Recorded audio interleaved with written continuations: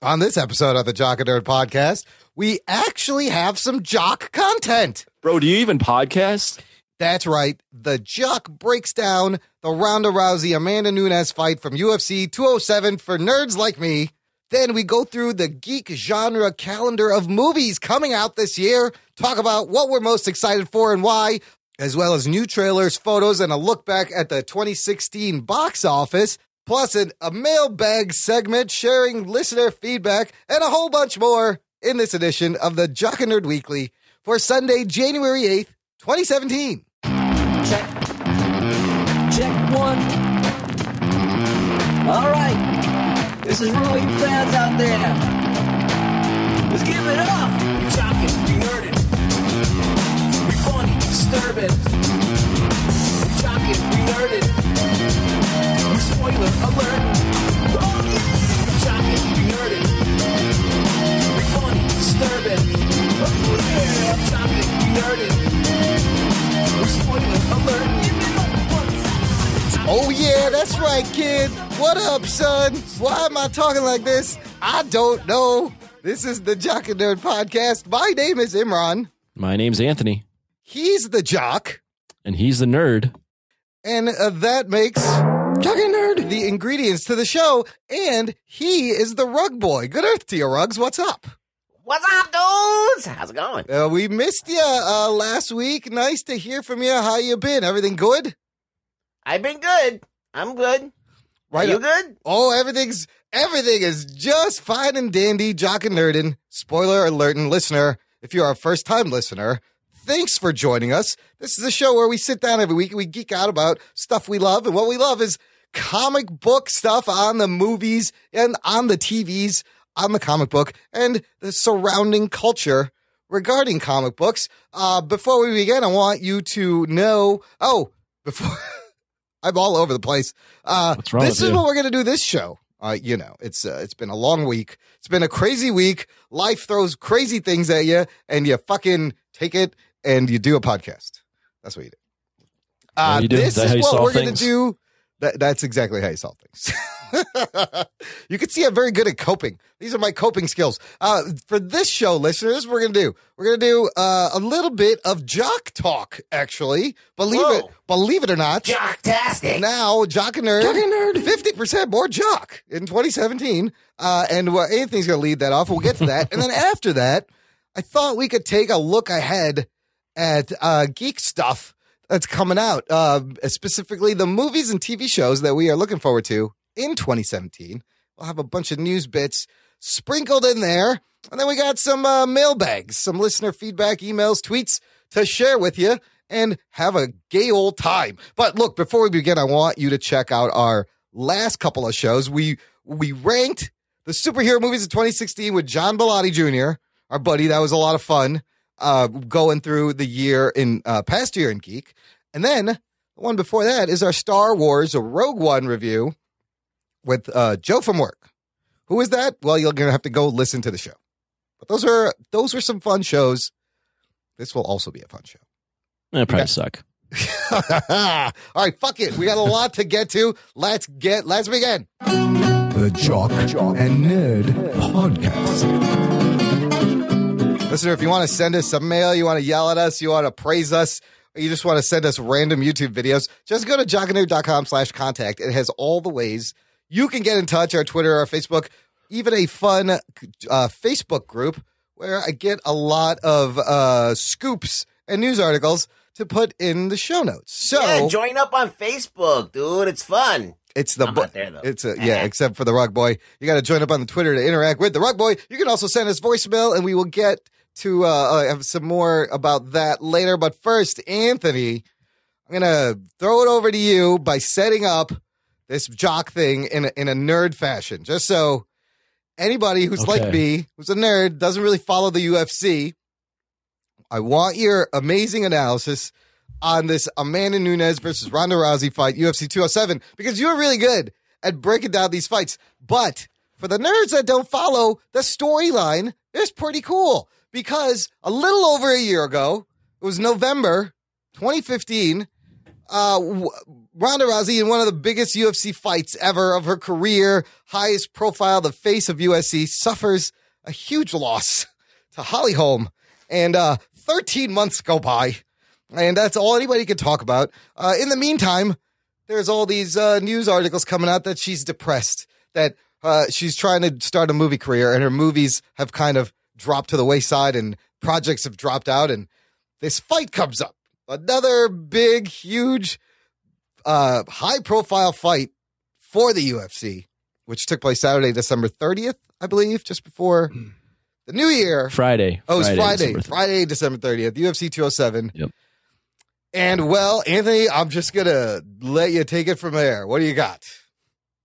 Well, to equate this to a comic book like storyline, this is your classic hero gets defeated, except not really a hero, but kind of a hero to a lot of girls. Yeah. And then like dies and goes away for a long time, and then finally has their reemergence in issue 100. Almost or like a bullshit. Phoenix Rebirth X-Men thing.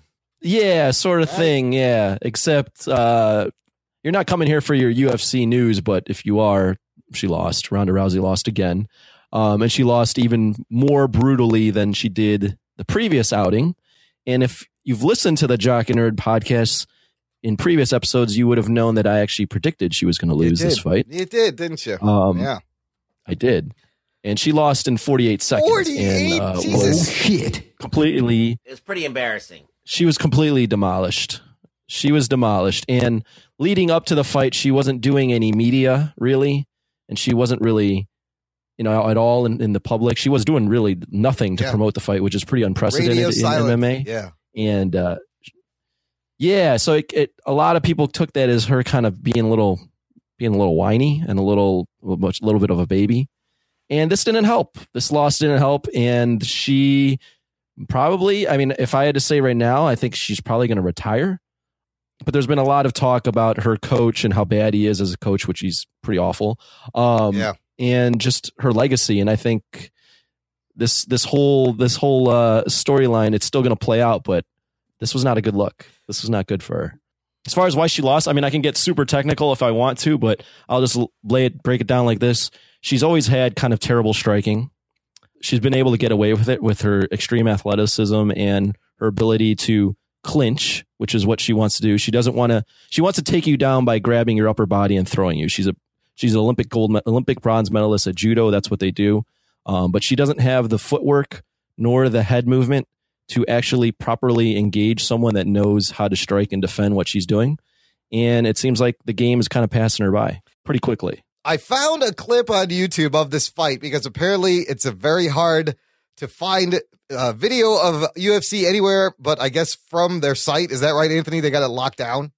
Yeah, they don't allow a lot of clips to get out there. Yeah, because I was like, this should be somewhere. So, of course, dude, you could always just shoot your TV while the thing's on, put it on YouTube. I found that, and I watched this 48-second fight, and man, you see Nunes hit Ronda right straight in the face, in the head, and you see her head jerk back, and you could almost see her fucking skull bounce around in there, and it looked like her head was moving independently of her body, and then she was all like a couple of those hits, and it was just done, and it was brutal. There's a little bit of the pussy in me coming out. I was like, this is hard to watch. It was fucking brutal.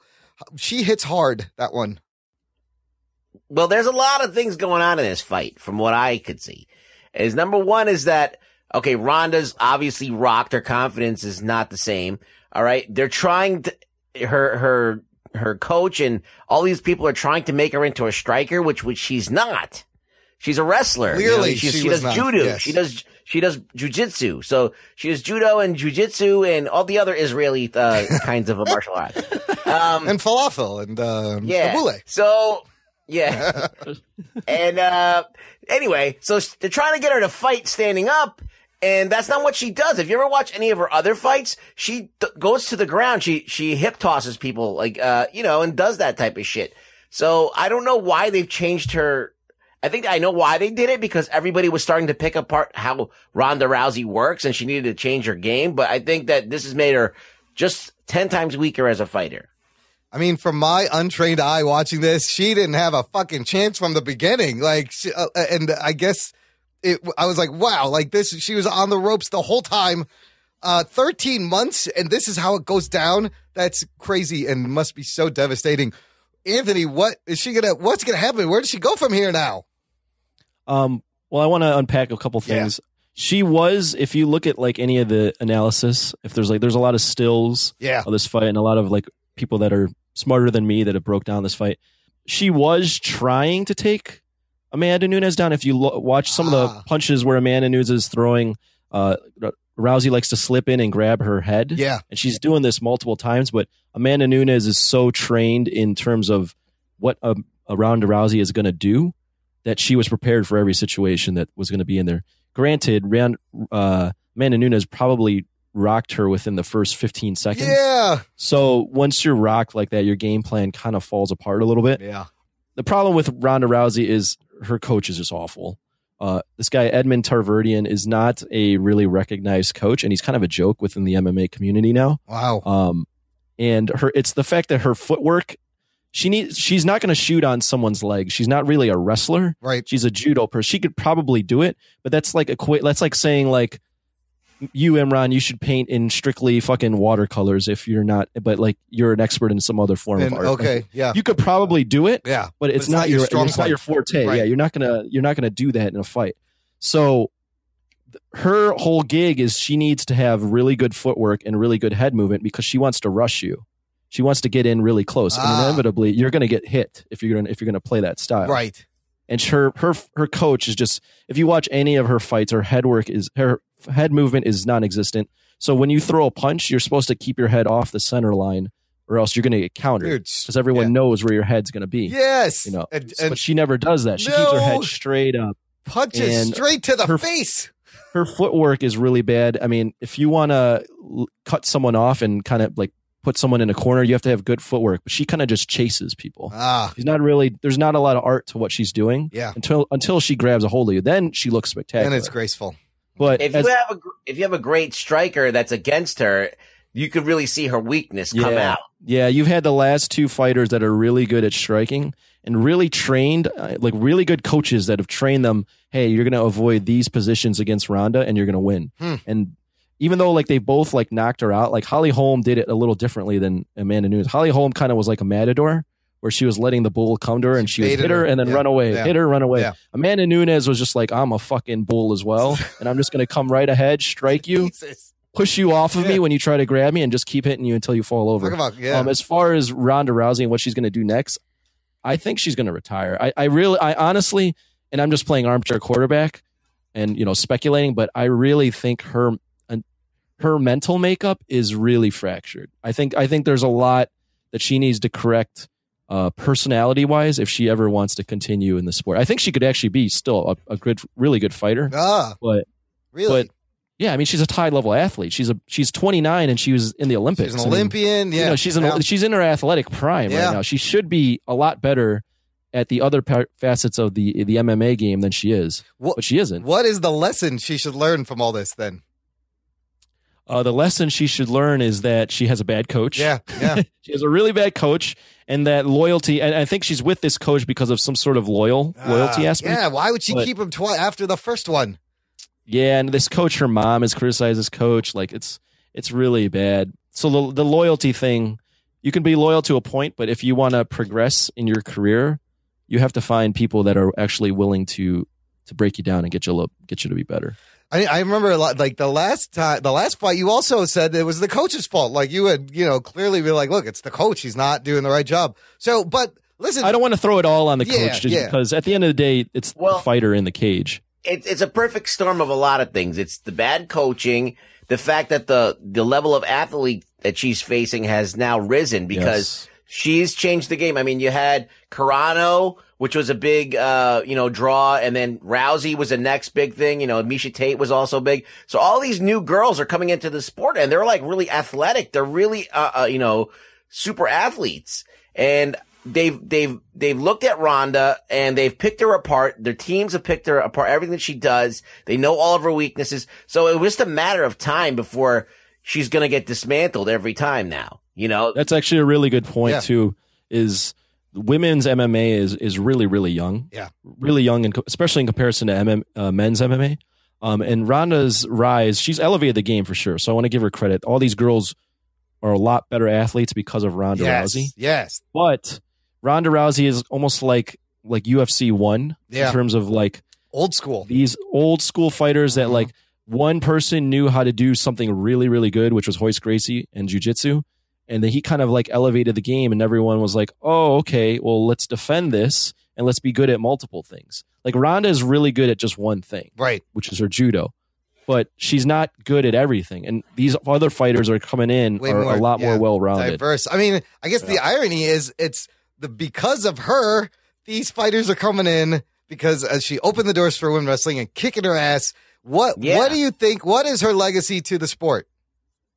Her legacy? I mean, at the end of the day, she's still going to be like a pioneer. She's still, the person that made women's MMA famous. I mean, before Ronda Rousey, Gina Carano was famous, but no one was really talking about women's MMA until Ronda Rousey. She wasn't in the UFC. She was in Strikeforce. Right. But she also wasn't as good. And she's in Deadpool. That's the girl from Deadpool, right? And she's in Deadpool, yeah. But the legacy is she's still going to be great. But this definitely kind of tarnishes the back end of it for sure. It does. That's and I think the fact that her attitude has been kind of iffy, to say the least. Yeah. I mean, before she lost to Holly Holm, she was talking about these girls aren't as good, like they'll never be as good as me. It's like she was kind of borderline cocky, which I understand you have to have that mindset, but all those things got thrown in her face. And when it gets thrown in your face and then you react as poorly as she has to it, I think that compounds things. It's a lot like the Mike Tyson story. Yeah, a little bit. Yeah. A little bit. I would say, though, Mike Tyson, it's similar in that once the mystique is gone, then and you're able to be beat, it's not as... You lose that aura. And Mike Tyson, when he got beat, he lost that aura of invincibility. Same thing with Ronda Rousey. The only thing is Ronda Rousey... Mike Tyson's had a questionable personal life, and Ronda Rousey, as far as we know, has been pretty spotless outside of the cage. Yeah, from what I read, like she just made women's fighting huge and brought a lot of money to the UFC. But oh, she has. Yeah, I mean this fight drew over 1 million pay-per-view buys, which is huge money for the UFC. Was it bigger? Was it bigger than UFC? Never officially had women until Rousey broke that mold. Yeah, she broke the mold. That is huge, and now they're breaking her face. Years from now, she'll be remembered as a legend. Yeah, for sure. She's always gonna be remembered as a legend, but it's not ending the way she probably would. The back half of it a little bit tarnished. At least it doesn't ruin her complete legacy because it's pretty incredible. I was looking for some other numbers. Like, do you know if this was bigger than the Holly Holm fight in terms of pay-per-view? It was about the same. And if you throw in the fact it could have been bigger if Ronda Rousey would have done any sort of media for this fight. Yeah, she didn't talk to anybody. This fight was actually on a Friday night, and UFCs are usually traditionally on Saturday nights. So that's a different night for them. Okay. Also, New Year's Eve weekend. Yeah, that's tough. There's a lot of stuff going against it, and it still had just as many pay-per-view buys. What I found interesting in terms of numbers was the purse for the fight, meaning what each fighter made. And, this all but probably ends, like Anthony said, Ronda Rousey's career. She was slated for a flat payday of $3 million. Oh, shit. Meanwhile, Nunes is slated for $100,000 purse with a win bonus, but even that win bonus is not a lot. So Rousey, it was $100,000 win bonus. Another 100,000. I'll throw in two.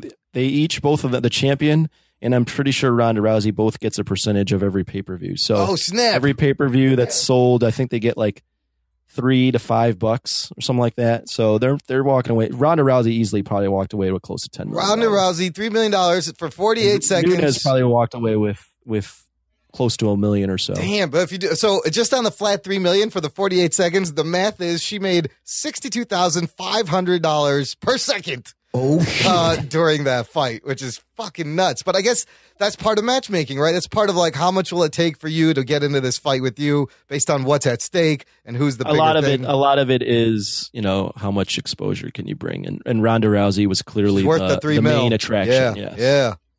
It doesn't really, these comebacks don't really go well a lot of the time. I mean, look at Tiger Woods. Yeah, I mean, that's true. Once he lost his mojo, that's it. Yeah. You know, he's never going to have the same success that he had. Same thing with Ronda. I think that she lost her mojo. So is there anybody that has her charisma? Like, you know, she was kind of, she looked good. She could talk. She was well spoken. Is there anyone who could step in and be the next Ronda Rousey? Well, I mean, Amanda Nunes is the first ever openly homosexual champion in UFC history. Oh, that's good. They just had a fight on UFC Fox, which is one of the big channels here in America. And it was like Paige Van Zandt, who's been with Dancing with the Stars, and Michelle Waterson. They drew an awesome rating. So I don't know if there's a next girl just yet. Yeah. But it'll be fine until there's always going to be someone else. Yeah. There's always going to be someone that's going to come. They need a face. No one's on the radar now. Yeah, That's okay. really, like, well, they had one impressive. person, Paige Van Zandt, who was on Dancing with the Stars. Okay. But, and she's very attractive. She's only like 22 or 23, but the last two high profile fights they've put her in, she's lost. So, and the last one on Fox, she actually got like choked unconscious. Oh my God. Yeah. So like they're fine. They're looking for someone. Someone who will rise through the fucking shit. And Yeah, she's also very lightweight too. Yeah, so she's a lighter person. I mean, the thing about women's MMA, and it sucks to say this, but still the truth is, you kind of still got to be a very attractive female for them to push you. It's a horrible double standard. The only ones that have gotten pushed are like Ronda, Gina. Yeah. Misha Tate is considered pretty attractive. Paige Van Zandt. You know, there's someone named Cyborg Santos who actually got popped for stories, but she's a fucking killer, but she kind of looks like a man. Looks like a dude. That's what I heard about that. So like they don't push her like that. Yeah. You know? So it's rough. She's it's rough aging out though. Cyborg's aging out though. Yeah, and she just got suspended. She's about to be suspended for a year for popping for performance enhancing drugs. So that's not good. Yeah. The old PEDs. Dude. Well, man, wow, what a career. You kind of saw the fall of a great fighter right here. So if you look at back at the Holly Holm fight, just real quick, a lot of analysis backs this up, but you can literally see her career just fall apart in that one fight. Like her confidence, the way she reacted to getting hit and then being knocked out, like it literally was right in front of your eyes. That fight probably lasted like 8 minutes. You saw 8 minutes of someone that was uber confident to someone that literally was just destroyed by the end of it. And that's just like an analogy for just how her career has gone. She's just got to move her head more. That's all. Don't put your head in the same spot when she's punching you in the face. Oh, shit. She's got some things she needs to work But, on. man. Wait, who's the champ now? Amanda Nunes. Nunes. That's the thing. Amanda Nunes was the champion going into this fight, but no one knew that because all the marketing was about Ronda Rousey. She beat Holly Holm, and she beat Misha Tate. Misha Tate beat Holly Holm. Then Misha Tate fought Amanda Nunes and lost. So actually, Amanda Nunes has beaten the probably top two out of the top 3 most marketable fighters in women's MMA. And Tate, somebody that Ronda beat, right? Yeah. Fared better against Nunes. Yes. Wow. Yes, she did. Wow. She did. I mean, she still got beat in the first round, and the end was pretty similar to the Ronda fight, but Misha Tate definitely fared better. She definitely had a bit better game plan. Man, Nunes is a beast then. And Misha Tate's not going anywhere. She's not her losses don't rock her like it does Ronda. Well, she did fight again in they had a card in Madison Square Garden, and actually, so this is kind of the tricky part for the UFC is she lost again, and then she retired immediately after. Right now, they have nobody. Yeah, they have. I mean, they have Amanda Nunes, who's the champ and to destroy the last 2, but no one that they want to push yet. Oh, she officially retired? Yeah, I didn't know that. She retired. I'm surprised Ronda hasn't officially retired yet either. Yeah, I think she's the type that they think is gonna disappear for a little bit, and we'll see. But if I had to pick, if I had to guess, I think she's gonna retire. She's not coming back. What about you go over to WWE, you have some fun. It's kind of like acting, it's fighting, it's both the things, less painful. She could. The thing that sucks the thing that sucks for her is her whole appeal, like in going into movies and going into the WWE, is that she was this the baddest fucking woman on the planet. And that aura is now gone. Not anymore. She can't act. No. She, like if you saw her in Fast and Furious, she's terrible in that. They canceled they were going to do a Roadhouse remake with her. Yep. They canceled that. Yep. So I mean, that's her whole appeal. So if she wants to make money, that was her whole thing, is being the fucking baddest woman in the planet that happens to be attracted to some If she had like a good enough like sense of self-deprecation, like she could really make a great character in the WWE as like this washed up fucking mad fight her and run a storyline like that. But I think she's a little too fragile emotionally to have fun with it. And she might have just made a ton of money and is good. Like, I'm out. I made my $3 million. I'm out. See ya. Well, you're not counting all the Well, everything. Yeah. Wow, that's crazy. Good stuff. So, yeah, could be possibly the last we see of the Rousey in the octagon. Yeah. Crazy. Well done, Anthony. Yes, no, your analysis is always good, dude. I've heard it from other people too. They're like, I like your anal. His anal cyst. That's pretty good too. It's also very good. Okay, let's move on to some geek shit. I'm bored with this fighting. Let's talk about dudes in spandex. Let's start about. We're gonna go through the movie calendar for 2017. Running down the movies that we are most excited for. Actually, it's the movies that I'm just most excited for because I made the fucking notes by myself. So.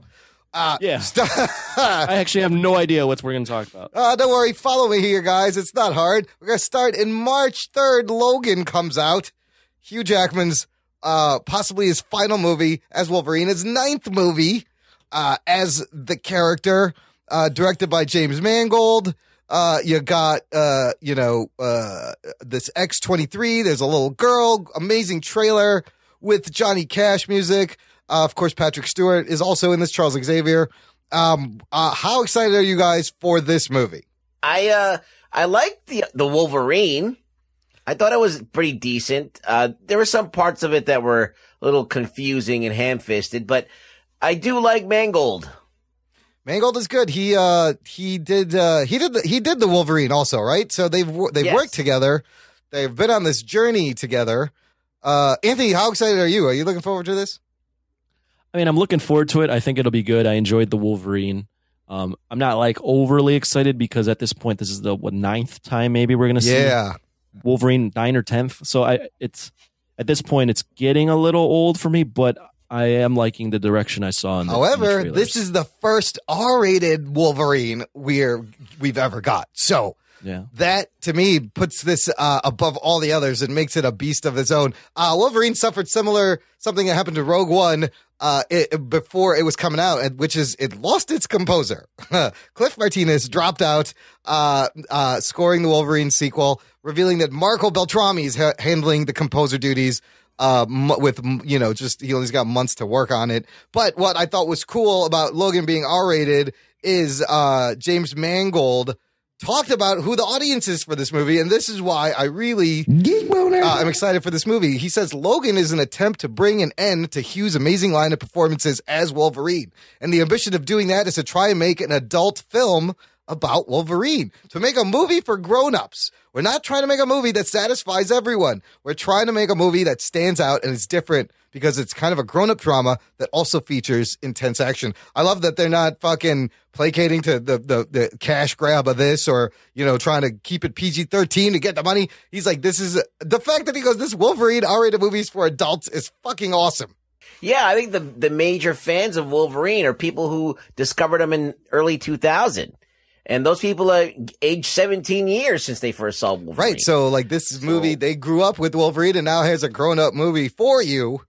But, if you've read, R-rated is even more, is pushing it farther than what they could do in the comic books, which is very interesting to see. You don't see them swearing and extreme violence in a lot of Wolverine. So, there's violence in Wolverine. The comic books don't do shit about, hacking up somebody to bits. That's true. But they just don't use the curse words. Right.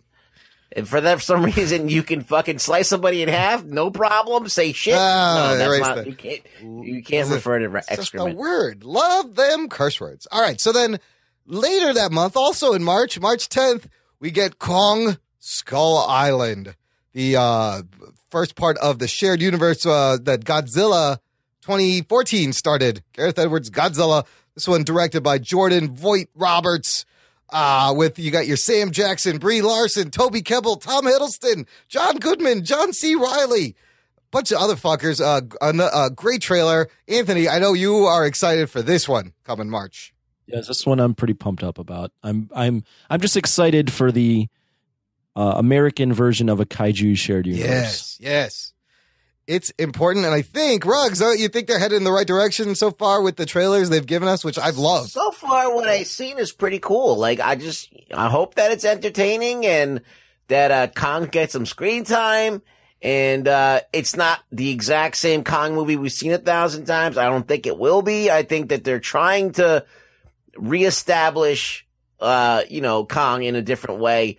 Kind of like what Shin Gojira did for Godzilla. They've rebooted it. I think they're going to reboot Kong and give him a little bit more options because he dies in every movie. Yeah, this is not your Peter Jackson King Kong, and he's a lot bigger than that King Kong. He's a lot bigger. Yeah, he's about the size. They're trying to make him Godzilla size, so yeah, he's way bigger. And they're smart because, like, from listening to you guys talk about Godzilla movies, the one I noticed that it's always better when there's when there's a lot of other monsters in the movie, and this movie seems to have a bunch of monsters in it for Kong. When it's just Kong or just Godzilla, I agree. Sometimes it's hard to make a whole solid story. Godzilla and King Kong are so iconic at this point that you almost want to secretly root for them. Yeah. So when there's other monsters, that gives you the chance to do that. You need something for them to bounce off of. So as you see in the trailer, there's like fucking crazy soul eaters or some other monsters, and looks awesome. Yeah, what did he call them? Skull crawlers. Skull fuckers? Skull crawlers.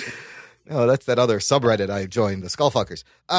Skull. That was my middle name in high school. That was my nickname in high school. Middle name in high school. Yeah, you fucked up the joke. That works for everything, by the way. Yeah. That was my nickname in high school. All right, moving forward to the end of March, a movie that I'm slightly kind of interested in, Ghost in the Shell, only because of all the controversy of the casting of Scarlett Johansson.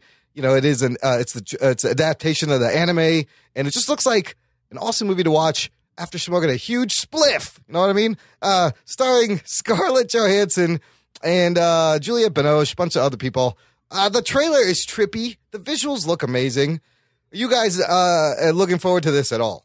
Well, whitewashing aside, I think that it's interesting. Yeah. I like the trailer. I like that it was actually kind of pulling from the bits of Ghost in the Shell, the movie, and using a Depeche Mode song in there that was from the 90s, as well, when Ghost in the Shell came into, importance.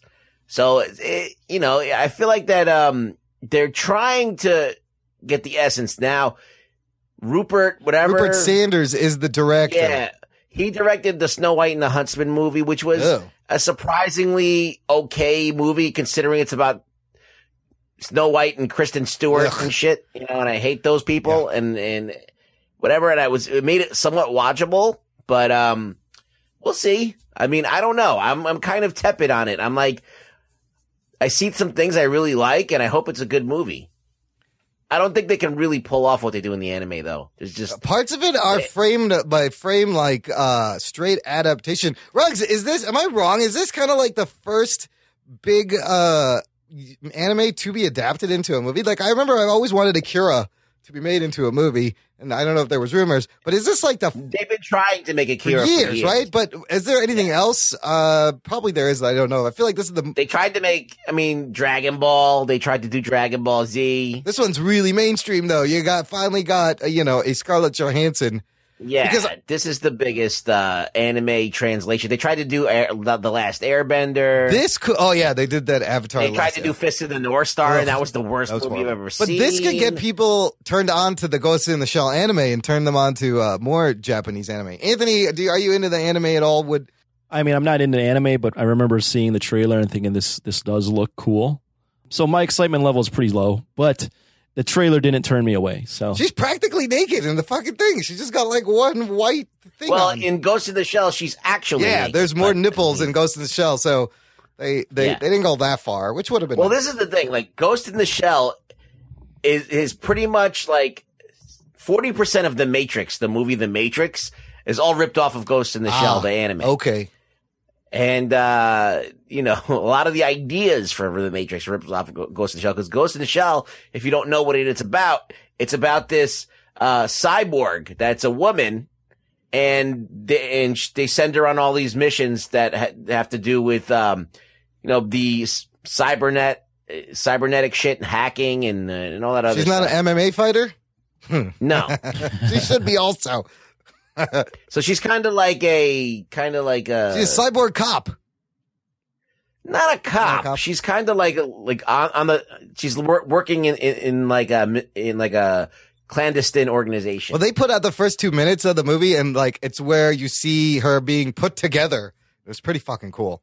Like it was exactly like the beginning of the anime. All right, let's move on to May, a movie that I think everyone is more excited for, which is Guardians of the Galaxy Volume 2, coming out May 5th.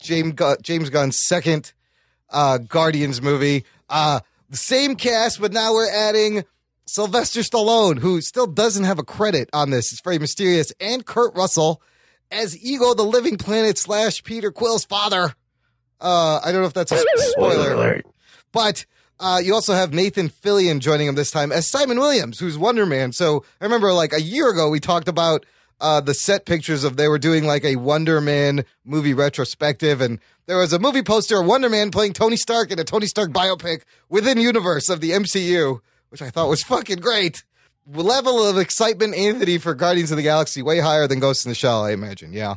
It is higher than Ghost in the Shell. Of the 3 Marvel Studios produced movies that are coming out this year. Yes. This is actually my least excited. This is number 3. Okay. But I'll say that this out of the 3 is the one that I know I am almost 100% sure will be good. Will be actually pretty good. I mean, I think that's the beauty of this. Like this is in safe hands. Yes. This is almost like I know what we're getting. It's insane. Right. But you don't know also, like it's the beauty of this franchise that James Gunn is like, you kind of like, you don't know what you're getting, but you know, and then you're going to be like just completely awesomely surprised probably. And it's going to be, you're going to laugh and you're going to get characters that you've already had a great time with. And you're going to add on to that. Yeah. And you know that the movie, at the very least, is going to really entertain you. It's kind of weird with Marvel movies because, for example, with sequels, you can't really bet on the second one being good. We had the Thor: The Dark World, which sucked balls, and we've had other things. But those are director changes. They went to a different director, and then Captain America, the second movie, was actually better because they changed directors. Yep. Now, when you have the same director doing the same movie twice, I don't know if that always works out. Whedon did Avengers 1 and Avengers 2 was good not so point. good. I see what you're getting at. We don't know. Even though we had a lot of confidence in that fucking Age of Ultron shit. And so I don't want to have false confidence in this. I feel like it's going to be good. And I'm not going to be as mad because I don't give a shit about Guardians of the Galaxy as much as I do other things. So I might not be as let down. I might not be expecting as much as I would from like Avengers or something like that. Yes. So I think I'm pretty safe, but you just always got to keep that thought in mind that Whedon crashed and burned on the second Avengers. So I don't know. We'll see. I think that's part of why it works is that we don't really, like nobody really knows these characters, but what we met of them in the first movie was so endearing. I feel like James Gunn's got a deep well of shit that he wants to put in there, and he's still got enough. And it's been well thought out, and this whole Ego being his dad, being a planet. Again, like you say, Anthony, I think it's in good hands, but I didn't think about that second time, same director. But look at Spider-Man 2. That's, I think, the best out of the 3 movies, Sam Raimi's. Yeah, true. You got that. I mean, you've also got James Cameron's Terminator 2. Yeah, and Aliens. It works the other way. Well, Aliens. That was Scott. Yeah, Ridley Scott. Or The Dark Knight. You can say. So it works either way. I'm very comfortable with James Gunn with these guys. It's gonna be a fun ride. Now, also in May, a movie that we haven't really discussed, but we are very excited for because, like we just mentioned, James Cameron's Aliens. It's Alien Covenant, the prequel but sequel to Prometheus, from Ridley Scott himself, coming out to talk about this May 19th. They just put out a trailer. A Red Band trailer. There was a Red Band trailer? No, the trailer you saw was a Red Band trailer. I don't know because it was, it was a Red Band trailer. Yeah. So that's like an R-rated trailer. And, Anthony, I know you want to talk about this. I'm basically going to say this trailer reminds me of like the original Alien movie. Like this is a horror movie. And you see our classic aliens finally at the end in this storyline. Look, I gotta watch this now. Well, click the link while Anthony, tell me what you liked about this trailer, what it said to you. So, sort of like Godzilla, I am a low-key alien predator guy. Yeah. I really like these kind of movies. Yeah. I've read like the books and shit too. I read some of the comic. I read the comic books. The crossover like, I'm comic low books. key. I own like Alien versus Predator, even though they're both movies are awful. I own them both. Wow. So there's that. Here, let's let Rugboy watch it first because I can hear it in the background. Talking nerd. Well, Rugs, All right. Trailer reaction. It was pretty cool. I mean, it does look like it's actually a good movie. Right? Well, the thing is, it's like Alien. Like, okay, the first Alien is a classic. Yeah. The second Alien is done by James Cameron, and that's also a fucking classic. It's a great action movie, and the Queen at the end is fucking balls to the wall, awesome. And then you got a bunch of shitty ones pretty much that are kind of confusing and resetting and the timeline, and they don't know what they're doing. And then they had that one with fucking Winona Ryder that was just like a mess. But that was with The Rock, right? Charles S. Dutton, Rock, ROC. Yeah.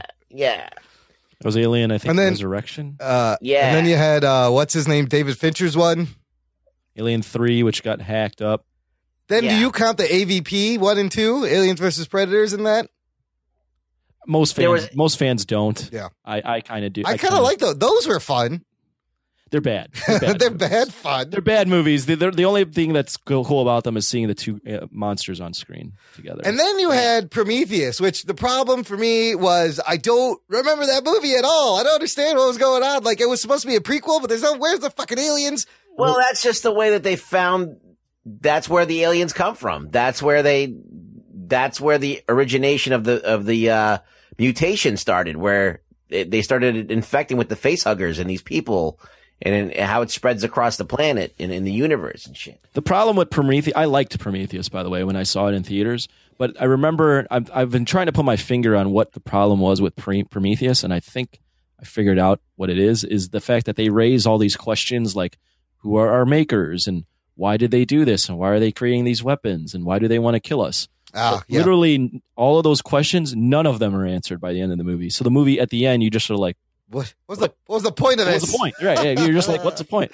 So I mean, it's almost like a long prequel. It's a long ad for the next movie, but you have to deliver something in this movie for me to continue. And I was waiting, and then I'm like, I wanted this movie where you see the face huggers and you have that shower sex scene and you get a glimpse of the H.R. Geiger alien. The synopsis being a new chapter. The crew of the colony ship Covenant, bound for a remote planet on the far side of the galaxy, discovers what they think is an uncharted paradise, but it is actually a dark, dangerous world. When they uncover a threat beyond their imagination, they must attempt a harrowing escape. And Fassbender is playing two dudes. He's playing the android David from Prometheus and another character named Walter.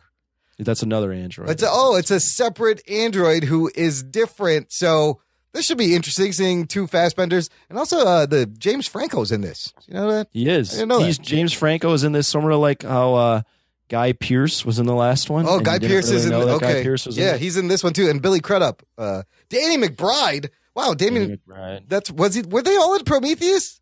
No, this is a whole new cast. This is this Noomi Rapace and Michael Fassbender are the two. Noomi. What a great name. Noomi Rapace as Elizabeth Shaw. Right, so before Ruggs went and watched the trailer, I was going to go and say what I thought about this. Okay. As a closet Alien Predator fan, I'm excited for this one. I was excited for Prometheus though too, so that kind of let me down. I've read some stuff. Some people have been screened the first 40 minutes. Oh, you're right.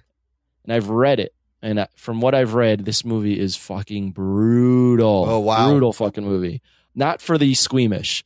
I think I've read of a couple scenes that will take the iconic chestburster scene and just fucking blow that shit out of the water. Oh, really? Yeah. Well, apparently and hit the spoiler button. Okay, here we go. Spoiler alert. So apparently these aliens so in the comics and everything, they're called xenomorphs. Right. And I think they're calling these aliens neomorphs or protomorphs. Okay. Because these are different. It's a different strain of alien. It's not you're going to see some of the iconic ones, but you're also going to see some earlier adaptations of these aliens. Well, in the trailer, in that one shot, it seems to be coming out of the dude's back, like through his spine. Apparently there's these, they come out of the spine. Ugh. There's also one that will come out of someone's throat. Oh shit, that's terrifying. Yeah. And if you remember, I don't know if you how in depth you guys have knowledge on Alien, but the Alien itself was created by H.R. Geiger, Right, correct. and was very phallic. Yeah, long and was shiny. and then a lot of analogies for rape for the Alien. Yeah. So, like like in the original Alien, there's one scene where one of the aliens kills someone. You just see the tail crawling up, similar to that shower scene. Yeah. And it's supposed to imply that the alien is like sticking that up someone's. Wow. vagina. Well, then they went and actually did that with Species, the movie. Yes, where she had to fuck the guy to like reproduce with. Well, it's the whole thing is, I mean, they reproduce by literally fucking your forcing. mouth. Yeah, they force their egg in you, and then they burst out of you. It's unwanted pregnancy. But at least, And like, there's new strands of ways you can infect it too. So you saw in the trailer, it went into someone's ear. oh yeah, there was like a little Prometheus. thing floating. Yeah, Yeah, and in Prometheus, that you saw David, Michael Fassbender's character, playing with it and putting it in someone's drink. I thought Michael Fassbender's character was the most interesting part of that. Oh, yeah, movie. for sure. So I'm glad he's back. for sure. Yeah, no, it's got a great scary alien horror feel. Like I'm excited for this more than the Prometheus. Ridley Scott can be pretty hit or miss. But Yeah, hopefully, it's surprising. he He's hits on this one. he is such a good director. Like when he's on, holy shit, he makes an instant classic. If he phones it in, Yeah. that's what It's it so sucks. But surprising. when he likes something Yes. and he really wants to do a good job, then he's awesome. And he's on. He's fucking on. All right, that's. I think for Prometheus, he tried to do too much. Yeah. He had real grand ideas and just didn't have enough time to do it. But I think he's getting closer to what everyone wanted, which is a real prequel. It's like you said, he kind of had to set up this movie, which maybe this is the one he really wanted to do, but he felt he needed to set it up, I guess, to lead you here. I don't know. Yeah. That's May 19th, 2017. After these messages, we'll be right back. Forgive the interruption, but I believe this requires your attention. If you ever believed Captain America was on the U.S. Olympic soccer team, If you ever thought that the Winter Soldier was that brace yourselves guy on the internet, And if you ever wondered just what would a raccoon do with a machine gun, then don't let another week pass you by without tuning into Mighty Marvel Geeks. Mighty Marvel Geeks is your show about all things Marvel. with news, rumors, commentary, and interviews. as well as our weekly recommendations on what to pick up on New Comic Book Day. Official consulting hours are between 8 and 5 every other Thursday. That's Mighty Marvel Geeks on WeebieGeeks.net, iTunes, Stitcher, Google Play, and anywhere else you listen to podcasts. What's up, everybody? It's your boy, JT. Cody, Jacob. Whiskey TK. Hey, Jock and Nerds, this is Insert Coin to Continue. So you already fucked. All right. Everyone needs to know that That's too many fucking air horns. I disagree. Yeah, okay. What came Putting this in. to the Jerk Olympics? Just go with that for footage. Roll with it. Please check us out at insertcoincontinue.ca. And on Twitter at credit number 2 continue. Bye. Peace. Trivia Geeks, the unpredictable game show podcast, is back with a brand new season. They've got a new host, new games, and a new day and time. But that's not all. Now you can download their companion app, Triv Now, and play along in real time. Watch Carrie on YouTube as she tries to convince her partner that his Dark Knight hasn't risen in years. Listen on Diamond Club and Alpha Geek Radio, Wednesday nights at 9 p.m. Eastern. You can also follow the show on Facebook and Twitter and get all the latest updates and showtimes. Hey, what's up? It's Taylor Gray, the voice of Ezra Bridger on Star Wars Rebels, and you're listening to the Jock and Nerd podcast. And then the next exciting movie for me, anyways, June 2nd, The Wonder Woman comes out. DC, Warner Brothers, what is it, their fourth movie in their whatever they're trying to... But this one directed by Patty Jenkins, starring Gal Gadot, Chris Pine, Robin Wright, Connie Nielsen, a bunch of other people. Now, this is the moment where DC can say to the MCU that we broke through a lead female superhero before you guys did, regardless of how the movie is. And I think the movie's going to be very good from the trailers we've seen. It's not Zack Snyder directing, and Jeff Johns has screenplay credit on this with Alan Heinberg, which also gives me hope. Excitement level for the Wonder Woman, guys. This movie really has to perform a little bit better than Suicide Squad, I think. it's weird because you're trying to bet on it to be good because it needs to be good. But all of their movies from here on out have that same requirement, unfortunately. But there's a stench of DC that just always fucks it up and fumbles the ball right when they're crossing into the fucking end zone. So, hopefully it's good. I'm optimistic that it's going to be good. So let's see what happens. I'm in complete agreement with Rugboy. Optimist. The trailers we've seen, good shit. Yeah. I like Gal Gadot so far, but I can't escape that fucking stench, dude. The stench is always rife with these. But look, just the hot garbage that they've been producing. Because trailers, will always give you the best of the movie. The formula for what they're doing right, they put it in World War I. I love that idea. It's different. Nobody deals with that war. The color palette seems to be great between Themyscira, bright, and Man's World, kind of monochrome and muddy. And the costume looks great. She looks great in the costume. The action scenes we've seen in the trailers are great, but who knows? It could still be a hot mess, but it's not Zack Snyder, so it's there. It gets a couple of points for it for Patty Jenkins. And let's see. June 2nd, 2017. Like Rugboy said, it fucking needs to be good, dude. Yes. They really need to hit something.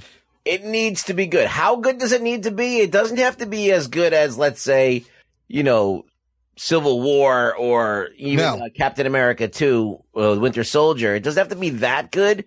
It has to be like, somewhere near like Iron Man good. Yes. Yeah, that's what I was thinking. It needs to be like an Iron Man good for this thing to be stable at this point. When I saw Iron Man, I wasn't bowled over, but I was pleasantly surprised. Right. Because nobody was expecting that, You're like, that worked. Wow. Okay. Hold it off. Yeah. Now we're getting somewhere. All right. I wasn't like, oh, I just jizzed in my pants, but like, I was like, okay, we're getting somewhere. So, but you're right. They're trying to blow their load every movie. You can't do that. You got to work your way up to this and just make it good enough to be, something people remember. And it's a good story. Also in June, The Mummy, Transformers 5, but let's face it, who gives a fuck? Maybe no one gives a fuck about those movies. No one's going to care. I mean, if The Mummy is good, I mean, look, this is the one thing about The Mummy is that Tom Cruise is involved. And Tom Cruise is a guy you can bet on because he's a fucking psychopath. So he's going to, even if the Mummy content is deplorable, the movie probably will work on some level. I mean, he's a franchise man. He's holding up the Mission Impossible franchise. I have a feeling that it's going to be a crash and burn, but like, we'll see. I'll say this: if The Mummy is good, it'll make me much more excited for this Universal Monsters shared universe. Yeah, I have like a tinge of excitement for The Mummy. Transformers could fuck off. I don't care about Transformers. They've already fucking really exhausted their welcome. Yeah. Like Michael Bay, anything that he touches, Ninja Turtles, anything, it's just bad. It still makes enough money for the fucking studio, though. Yeah, it makes a ton of money, but Michael Bay is like almost at this point just a joke. Like anyone that likes movies hears Michael Bay and goes, yeah, not seeing that. He is the butt of the jokes. He's like a parody of himself. Like he's not even a real person. Like you watch the movies and go, okay, things are exploding. Yeah. Things are getting fucked up, but like I'm not really I don't want to remember this tomorrow. I won't even be able to tell you what happened. Yep, I can't tell where these robots' faces are. Who designed this shit? Listen, like just let's talk about Pacific Rim real quick. Like that movie. Oh, I missed that one. Is that coming out next year? Yeah. No, well, Pacific Rim is not coming out for a while, but sorry. I'm saying as a movie, I remember everything that happened in that movie. And you're talking about Transformers, big giant robots doing shit, and Pacific Rim, big giant robots doing shit. Yeah. You remember the fights. You remember what happens. You remember what goes down and the weight to the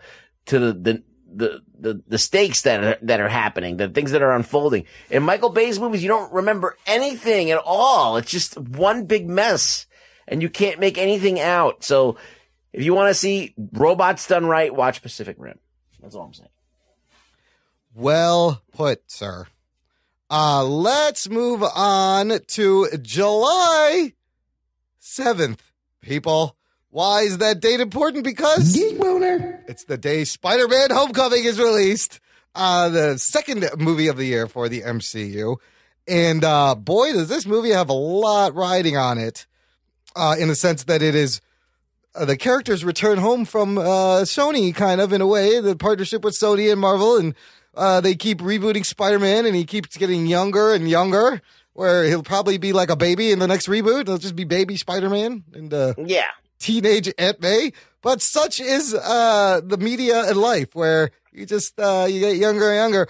Of course, the listener, if this is your first show, you got to know I'm super geek boner, super psyched for this, but I'm still a little what's the word? Cautious? I don't know, a little cautious. Yeah, based on a trailer that did not completely blow me away. But where are your guys' excitement levels for the Homecoming and for all the 3 movies from Marvel coming out this year? I would say this one is obviously, or not obviously, this is my second most excited for the out of the 3 Marvels. So obviously you know which one's first. I'm excited because this is Marvel's shot to show us if Spider-Man can be done right, and I think it's going to be a good movie. I've liked everything I've seen, so yeah, that's what you might be like close to the audience for this movie, but you keep denying that. Anyways, Rugs, we are not the audience for this movie, but still, are you looking forward to this at all with any kind of excitement? Well, look, just in case anybody doesn't know, listen to it first time. If you're listening to us for the first time, I am a huge Spider-Man fan. Okay. I grew up with Spider-Man my whole life, and I like the movies. I liked Sam Raimi's movies. I liked the second one a lot. And I even liked the new Amazing Spider-Man. The first movie, I thought it was pretty okay. And I even liked parts of the second Amazing Spider-Man too. There was some big blunders, but there was an essence there that was cool, okay, that I liked. Yep. So with all that, you got a lot to measure up to, okay? The thing about both of those movies, both of those different, what do you call it? Different Kind of incarnations of them. Interpretations. They both deviated from what is canon, all right? In Raimi's movie, they gave him the organic web shooters and they changed things around. And then in the Amazing Spider-Man, they went more with the Gwen Stacy and the regular web shooters, but then they did weird things with his origin and that type of shit. So both of those things have kind of like unforgivable aspects that really, it's not the real Spider-Man. Yes. So now you have this movie, and then I feel like this one changes even more shit than both of those movies combined. So I'm kind of like already hating this movie, and the only thing that will make me like it is probably Michael Keaton and the Vulture. Yeah. And even though that's like a huge departure from the Vulture from the comics, but the Vulture from the comics is kind of like not impressive at all. So maybe it's a step up or in the right direction. So you're improving something that's kind of like derpy. I'm trying to find the word for it, but it's something that's kind of lame. You're making it cool. Okay. The Vulture's cool. So that's the only shred of something that I think is going to be impressive in that movie. I am not really into the young Spider-Man, the high school Spider-Man. I'm not really into this John Hughes thing that they're trying to do. This is their genre of movie they want to deliver. I'm not really into the whole, Tony Stark giving him all the tech and his suit is like robotic and shit. And okay, let's talk about that for a second, because I put a link to a tweet in here. It's something that the movie put out. It's kind of neat, but it's also kind of ridiculous in a way. Basically, it's like this little video that is explaining his suit, and there's like little pull-out things. So it starts. It's from. And it says, it's like a play on the CES thing. And yes, the CES presentations, which is the Consumer Electronics Show 2016. So it starts out saying designed by Tony Stark for Peter Parker, and it shows clips. It zooms in and out. So it's got some cool stuff. Upgraded web shooter, selectable web types, which is something laser targeting system on the web shooters, which I don't know why you need that. You're fucking Spider-Man. You should be able to aim properly. Web wings is a thing. It's a feature. So far, everything I get, GPS tracking system, holographic wrist display. So far, everything is like these pieces of tech. And then the last one is the one that kills me. It zooms in on his mask, and it says, eyes are expressive. What the fuck is that? What is the point of expressive eyes? Like, Why? Is it just so? Did he think people didn't know what he was emoting? And that was really a big concern? Be like, no one's going to know if this kid is frowning or not. I'm going to make his eyes expressive. I don't know why they did that. It's silly. No, because but don't they explain it? Yeah, they explained it in Civil War that when he has the mask off, his vision is all over the place. Yes, it should have been like, vision enhancing goggles, but it's like eyes are expressive. Like, we get it. He's squinting. What the fuck? There's the whole thing. He doesn't punch people. It's going to be so look, I agree with you in the sense that those first two incarnations, as a huge Spider-Man fan, they didn't quite nail it. Now, if you kind of shove those together and mash them up, it gets closer. So my hope was is this going to be the time they nail it? Is this the one? What I think they do nail is bringing it closer to the Ultimate Spider-Man universe, which is a popular. Still not Spider-Man. It is an alternate version of the main canon Spider-Man. Correct. It's the version where he's always in high school and he's always a youth. And but if what they said they're going to deliver, they're hitting on their promises, in that this is your high school teen movie that just happens to have Spider-Man in it and Iron Man. So I'm sure people are going to love it. I'm sure that the little kids are going to love it. I'm sure the high school kids are going to love it, but I don't know. Like, Flash Thompson should be a guy that beats Peter up. I'm sorry. I don't care what color he is or who. Well, now he's a cyber bully. Yeah, that's lame. No, that still sucks. And he's played by a Guatemalan dude named Tony Revolori. Yeah. So it's directed by John Watts. Of course, you got Tom Holland as Spider-Man. You're also going to see your Robert Downey Jr., Marissa Tomei as Aunt May, Jon Favreau returning as Happy Hogan, Donald Glover, who's having a crazy year, and he's going to have a crazy year next year. Logan Marshall Green is playing a villain. Michael Keaton, who's playing Adrian Toomes / the Vulture. Anguri Rice is Betty Brant. Martin Starr from Silicon Valley. And, of course, Zendaya, who is still listed as Michelle. Hannibal Buress as a high school coach, Laura Harrier, Liz Allen, Tony Revolori, Flash Thompson. Very diverse, hip, now looking cast in a New York high school stuff. Yeah. Boy. I'm both nervous and excited. People are going to love this movie. I think Anthony's going to love this movie. Yeah. Rug Boy not going to like this movie. I mean, Rug Boy might enjoy the movie, but then when he looks upon it, and he's going to always have this acknowledgement that it's not really, it's like a very big departure from what we know as Spider-Man. It's a new, it's half baked. That's the thing is, I think it's Spider-Man in name only, if you want to get serious. It's going to be, for really us really longtime Spider-Man fans, it's going to be a hard Spider-Man to swallow, but I'm willing to swallow it whole. I swallow. Yes, I said that.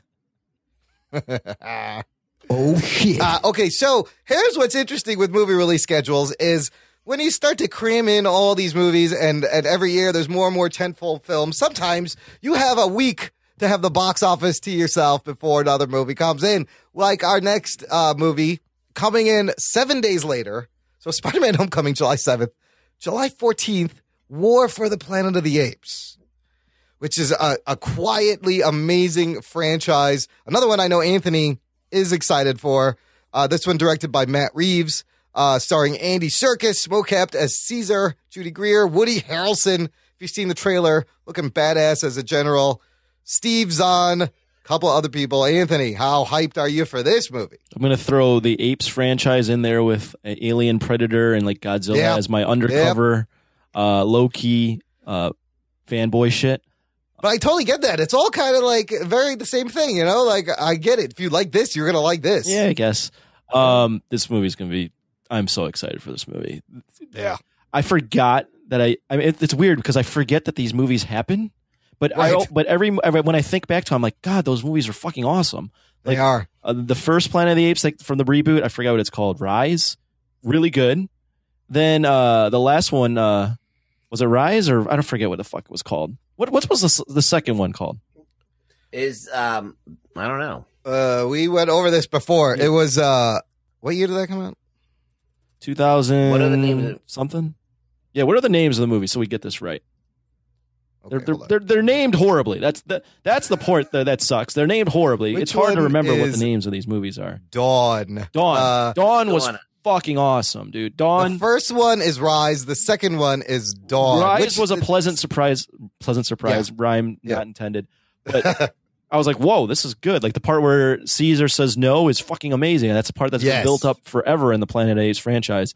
And then Rise or Dawn was the second one. The fucking level. Second one is fantastic. One of the best movies I'd seen in a long time.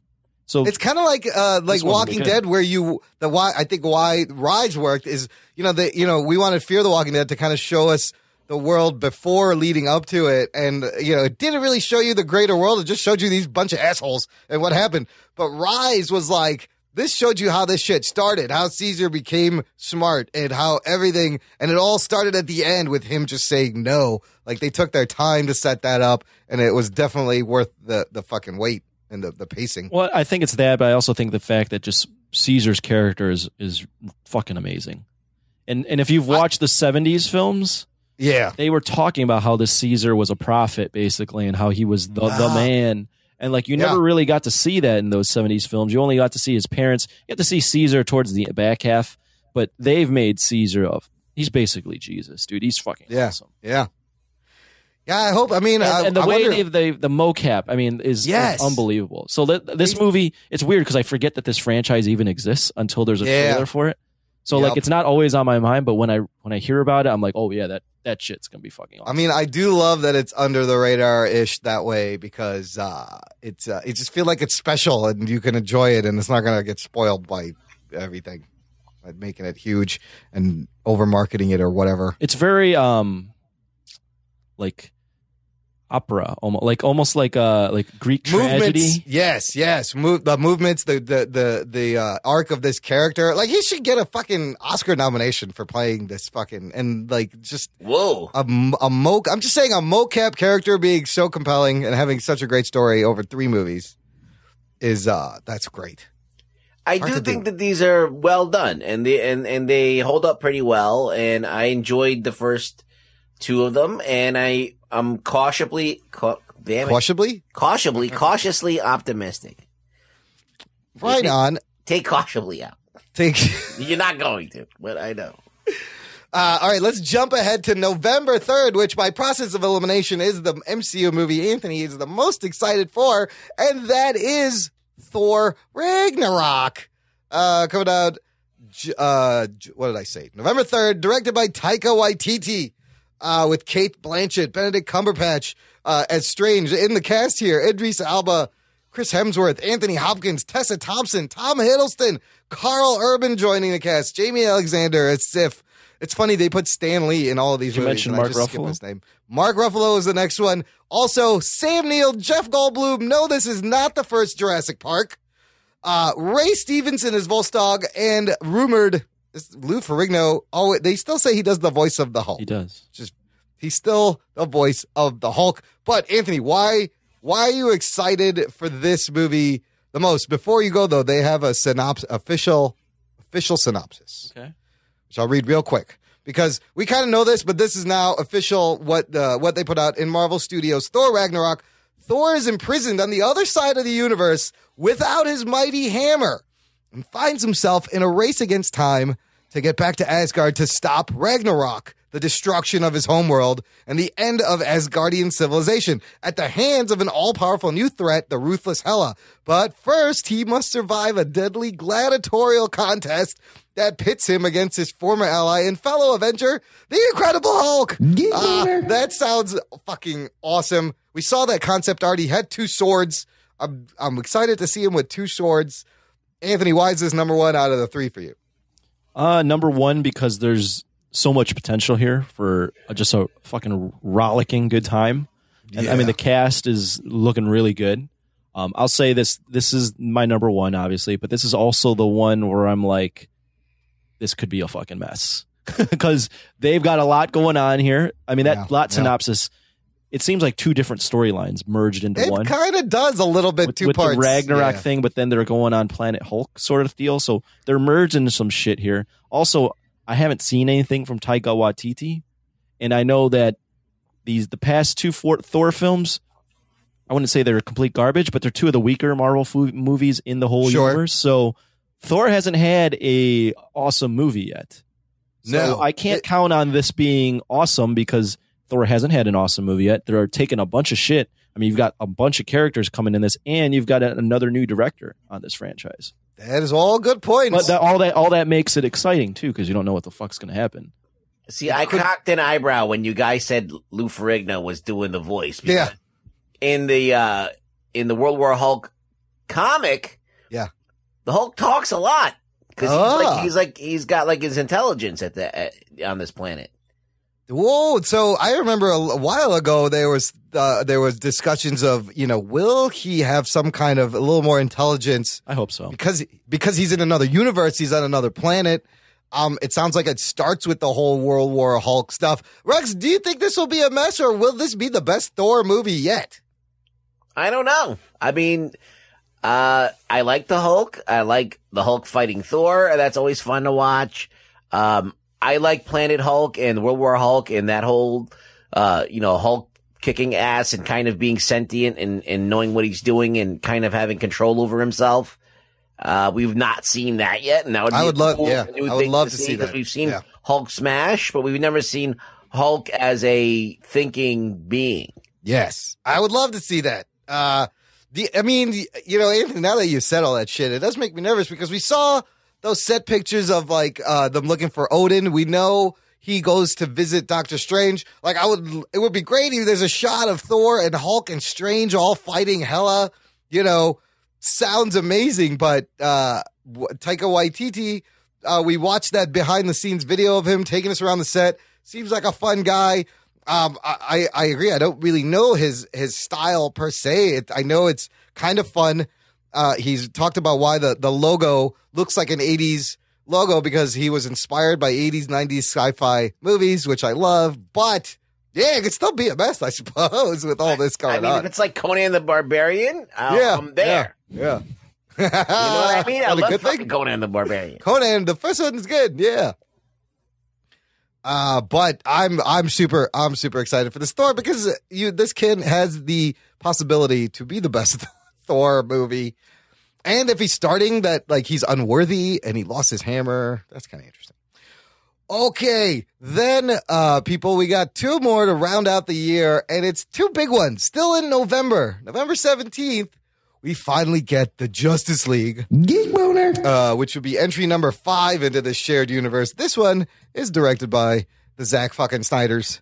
Also, you got the whole cast is back, being Gal Gadot, Ben Affleck, Ezra Miller as the Flash, Henry Cavill's back as Superman, Amber Heard joining as Mira, Jason Momoa as Aquaman, Jeremy Irons returns as Alfred Pennyworth, Diane Lane, Amy Adams, Connie Nielsen from Wonder Woman, Queen Hippolyta also in this, J.K. Simmons as Commissioner Gordon, Kirstie Clemens as an Iris West, Jesse Eisenberg confirmed to be returning, Lex Luthor. We talked about Ciaran Hinds as Steppenwolf, Willem Dafoe as Vulko, who's an Atlantean. Now, talk about another movie that has a lot riding, that has a lot going on. The story of Batman and Wonder Woman assembling a team of metahumans to fight Steppenwolf, whatever the fuck, parademons.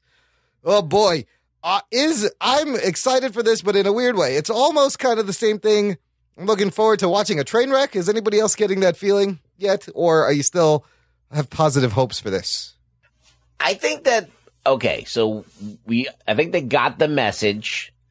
Make the movies more fun.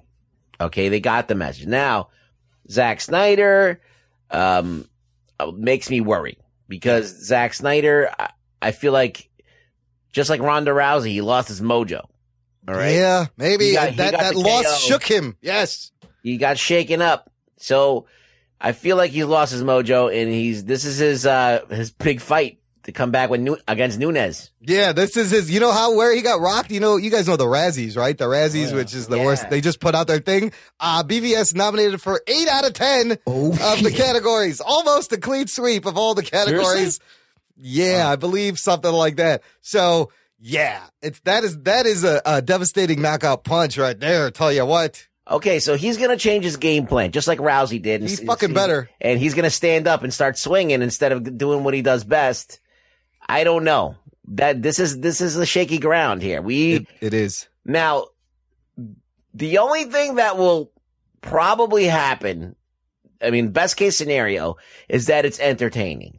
And we this is what he softened us up now. Yes, that's all I'm expecting. That's all I want is just I want to have a good time. The movie's gonna suck, but now is it gonna suck so bad that like BVS is he gonna go to that depth, or is he just gonna like suck enough where we're like, it wasn't as bad as BVS, and well, it was fine, and we'll be happy with that. Well, we've seen there's more jokes in it. You got Ezra Miller lightening things up as the Flash. You got Batman wearing some weird armor now. It looks like Arkham Knight for some reason. Yeah, Arkham Knight meets Night Owl from The Watchmen. Anthony, excitement level for this one. At the end of the day, it's still going to be the Justice League on screen. So, I'm big fan of superheroes, so I am excited. That being said, it's fucking Zack Snyder doing this. So, like, I'm angry excited. Like, I want to be more excited, but I can't help. Why are you putting people through this? But I can't shake that fucking stench of DC. And this is even worse than Wonder Woman because this is the asshole that's made 2 shitty films in this fucking universe. It's not, at least Wonder Woman has Patty Jenkins, who isn't involved as much. Whereas this guy has had a direct hand in 0 for 2. He's 0 for 2. Yeah, he's had a direct hand in feeding you absolute syphilis. So, like, what at the end of the day, I am pumped. I am excited. Will you repeat again for me what you said last week about if you like Batman versus Superman, you are probably a child predator. Oh shit! Yes, that's the best observation ever. You probably enjoy dining in feces, like I said last week. Martha! Oh no! I mean, I can't see like.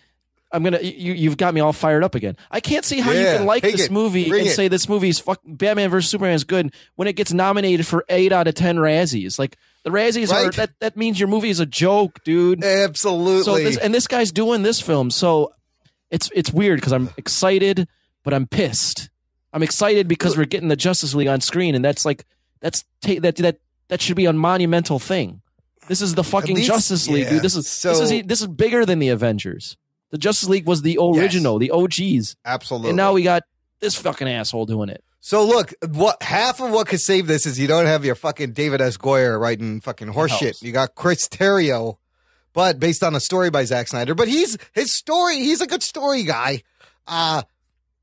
Maybe. I don't know. It helps that it's not David S. Goyer. Also, we just released today, it was a new photo. Well, last week we talked about a photo with 3 of them. It had Batman, Wonder Woman, Flash.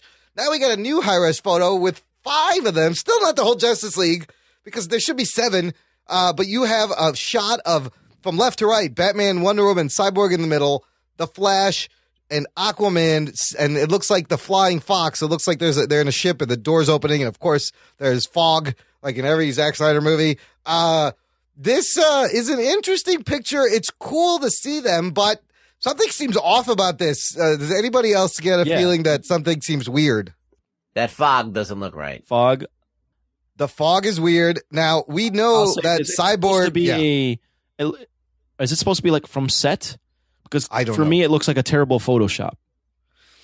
And what gives you that feeling? Well, mostly Cyborg, but everybody doesn't look like naturally in that photo.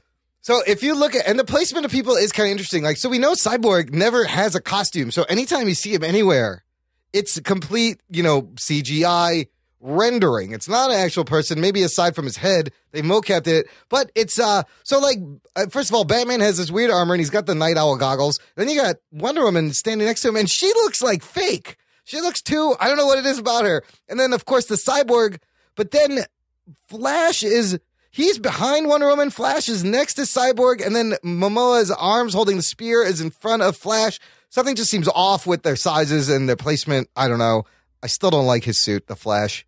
But we should be getting a fucking another trailer for this. Now I'm looking at it again. Give me 1 second here. Now that I'm looking at it again. Yeah. I'll tell you what. Cyborg is completely CGI. We know that. But like you said, Wonder Woman looks like a doll. Right. She looks like a doll. And you've got 4 out of the 5 characters looking straight ahead. And then you've got Flash he's looking somewhere else. Like as if they took his photo from another set photo and then placed it in this. So yeah, sometimes that's a tell. Absolutely. He's looking the other way. He's not even looking at the fucking camera. So I don't know why they chose this photo. If it is a real photo, then it's a terrible real photo. And if it's not, look at the light source, though. Look at the light source. Yeah. There's something weird about it. If there's lights coming up from above them that are equal, then Batman's got the right lighting. Correct. He's got the heavy shadows just coming straight down. Yes. Wonder Woman, they've managed to kind of fake it a little bit. Yeah, but she then had Flash to be... and Aquaman don't get any of those same shadows at all. They're completely in darkness. Right. So it doesn't make any sense. Something is all his stuff always looks off. Why would they release this photo? Green screens. I don't know. This photo sucks. It's an official. Yeah. It's And where's Superman? And there's supposed to be 7 of the fucking motherfuckers. The Superman's the terrible secret. I mean, he's dead from the prior movie, but everyone knows he's going to be the mullety black suit douchebag Superman. Oh boy, wow! It's just a very questionable photo to put out as your weird piece. It certainly is. November 17th, we will find out if it's hot mess or not. I want it to be good because, like you said, it is. It's bigger than the Avengers. It's the fucking Justice League. This should have been done properly. Okay, so at the end, finally rounding out the year, again, the month that Disney owns every year for the past couple of years, is December 15th, Star Wars Episode 8, continuing the story of Rey and Finn, directed by Rian Johnson this time. Also written, the screenplay by him. Carrie Fisher's last Star Wars movie, as you recently know, she passed away, but she had wrapped on Episode 8. Apparently she plays a bigger role. Her daughter is Billie Lourd, who's also in the movie, who is second listed in the cast, which is interesting. And then you got, your Daisy Ridley, Mark Hamill, Adam Driver, Oscar Isaac, Peter Mayhew playing Chewbacca, Gareth Edwards in the movie. I think these guys do like cameos in each other's movies. Warwick Davis, Benicio del Toro, Anthony Daniels, C-3PO, Andy Serkis again. Anthony Serkis is in every fucking thing, but you never see his face. I feel bad for this guy's career. You never know it's him. Have you seen his face? Yeah, maybe you don't want to see his face. He looks kind of like a mocap CGI character. Like he looks like Gollum. He what? Looks like Mr. Bean. He looks like Mr. Bean, but you could see where they pulled Gollum's characterizations right off of his face. I should talk, but whatever. We're all Anthony, I know you're the casual Star Wars fan. We'll get to you later. I'm going to ask Ruggs first. Are you excited for Episode 8 at all? You want to find out what happens after Force Awakens ends? Well, yeah, you got you left off with Rey going to Luke Skywalker. Yes, and you're like, see him. You're gonna see Luke, and you're gonna see what happens with fucking emo, whatever Darth Vader guy, whatever his name is. What is he? Kylo Ren. Kylo Ren. Yeah. Yes. You're gonna see what he does. You're gonna find out who the bad guy, who Snoke is, and Morrissey Vader. Just call him Morrissey Vader. Yes. Emo Vader. Yeah, whatever. He's Millennial Vader. He's a millennial fucking Vader. Yeah, bastards. He can't deal. Yeah, he needs a safe space. I'm interested to see what happens because we haven't seen Luke Skywalker. We've seen like 3 of the fucking prequels, and there's no Skywalker. We had to sit through that shitty Anakin shit, and now we're gonna get to see what happens to the Jedi after the Return of the Jedi, and we're probably gonna get some flashbacks and shit. It's gonna be cool. That would be awesome. I do want them. I would like a nice conclusion. I feel like 8 and 9 should really kind of conclude the Skywalker storyline because I think the Rogue One proved that the spin-offs are a lot of fun, and I would be okay with them just wrapping up the Skywalkers. You gave them fucking 9 movies. Let's move on to something else. Do they always need to be trilogies with the Star Wars? I think they got to wrap up the Skywalker shit. Absolutely. And I think that this is a good way to do it and maybe forge ahead and kind of create new things for Star Wars. Because this can go on for another 30, 40 years with new fucking legacy shit. Anthony, do you care at all about the Episode 8? I mean, if it didn't happen, I wouldn't care. Yeah, I mean, like Rug Boy said, it ended on a cliffhanger that even I recognized. Oh, shit, he met fucking Luke Skywalker. Luke Skywalker's going to be in the next film. Cool, let's see this. And that, and my only criticism of the movie is it was setting up the franchise again for a new generation with shit I'd seen, and where the movie ended is where I wanted it to start. I was like, no, show me this. I didn't care about any of that. You got to this part, and so great cliffhanger. No more Death Stars. We're done with Death Stars. Please, no more planets that shoot other planets. It's not necessary. So was the Death Star in Force Awakens supposed to be like a bigger Death Star than before? It was, I think it was it was like an actual planet, where people, it was terraformed. and I think it was a lot bigger. That was the impression I got. You might be right that it was an actual planet this time. Because it blew up like 5 planets at once, like real easily at one point. It was just like pew, pew, pew, and then just destroyed everything. But good stuff. Look, I want to end this segment with just taking a look. We're talking about Star Wars at where, how much fucking money and how many movies Disney has in the top 10 for 2016 domestic and worldwide gross. So Rogue One coming out as late as it did ends up being number 2 highest domestic grossing movie for 2016. Oh, shit. Unbelievable. The top 10 domestic goes Finding Dory, Rogue One, Captain America Civil War, Secret Life of Pets, The Jungle Book, Deadpool, Zootopia, Batman v Superman Dawn of Justice, Suicide Squad number 10, Doctor Strange, Suicide Squad 9, Doctor Strange at number 10, leaving 1, 2, 3, 4, 5, 6 out of the top 10 Disney. Just fucking dominating. So Finding Dory, 486 million final gross domestic. Now, worldwide, the same story for Disney, if not better, just things are shift. Captain America Civil War comes in $1.15 billion. 2016 worldwide gross. Number 1. Finding Dory made him another $1 billion. Zootopia made them another $1 billion. Then you got Jungle Book, Rogue One, Secret Life of Pets, Batman v Superman, Fantastic Beasts, Where to Find Them. That's a new one for worldwide. Deadpool, Suicide Squad. Doctor Strange does not make the top 10, but here you got 1, 2, 3, 4, 5 out of the top 10 highest grossing worldwide belonging to Disney. Disney is this unstoppable fucking juggernaut last year. Killing it. Holy crap. They have something for everyone. Like, it's so smart, this diversification that they took. I still think that, yes, they're dominating, and just because things make money doesn't mean that they're actually good. So, true. They're good in some way. They're high quality, but originality and kind of like you can see the formulaicness of their movies a little too much. So, I don't know. They need to kind of check themselves a little bit. And that's all. Disney, artistically.